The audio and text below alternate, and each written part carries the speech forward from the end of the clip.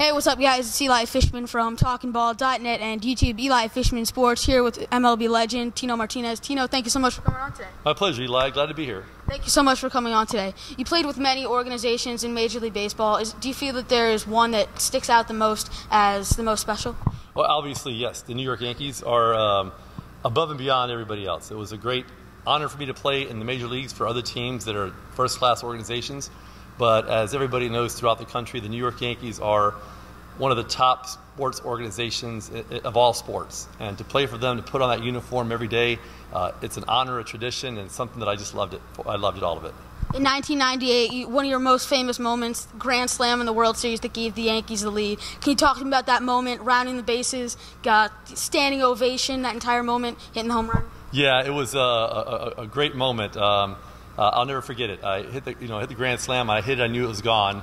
So I was able to enjoy it. It wasn't like one of those wall scrapers that barely gets over. So I knew it was gone. I was able to take a look at the fans and see the beer go flying and the people going crazy. And as I rounded first base, I just kept looking around, and that was just an amazing feeling that I was walking on air, it seemed like. And I just hit a Grand Slam in the World Series. So awesome moment, for the New York Yankees, for myself and the team, and something I'll never forget. You played many years in Major League Baseball, and as you said, you were part of some of those amazing teams, and you had 70,000 fans following you around, being at the ballpark. As a human being, past that point, even though retired, what comes with you every single day of memories from that, being a Major League Baseball player that affect you in everyday life? Yeah, I mean, you learn a lot. You learn a lot by playing Major League Baseball. You get to travel the world. You meet a lot of friends everywhere, and a lot of contacts. But you learn how to be part of a winning team, what it takes, how to treat people when they're going bad or good, coaches you meet, everything. It's just a life experience, and it was, like I said, it was an honor to play Major League Baseball for 16 years. But I'll never forget my time with the New York Yankees, and every time in New York, the fans there treat me so well that it's just the greatest feeling in the world.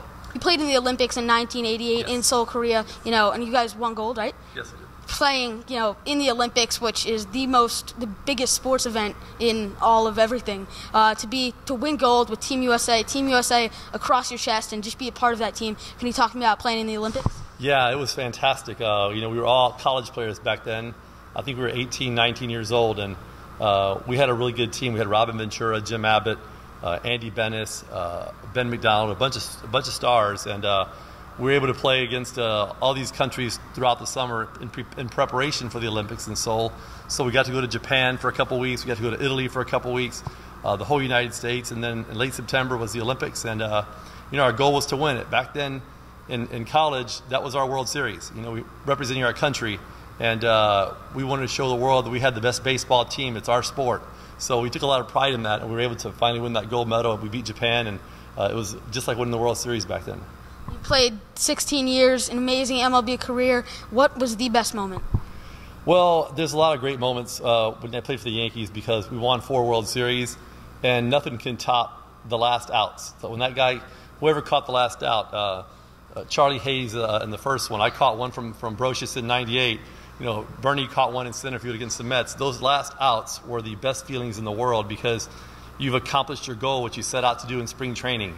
From early on, your goal is to win the World Series, and to go through the entire season and finally get that last out was the greatest feeling in the world. All right, thank you so much for joining me.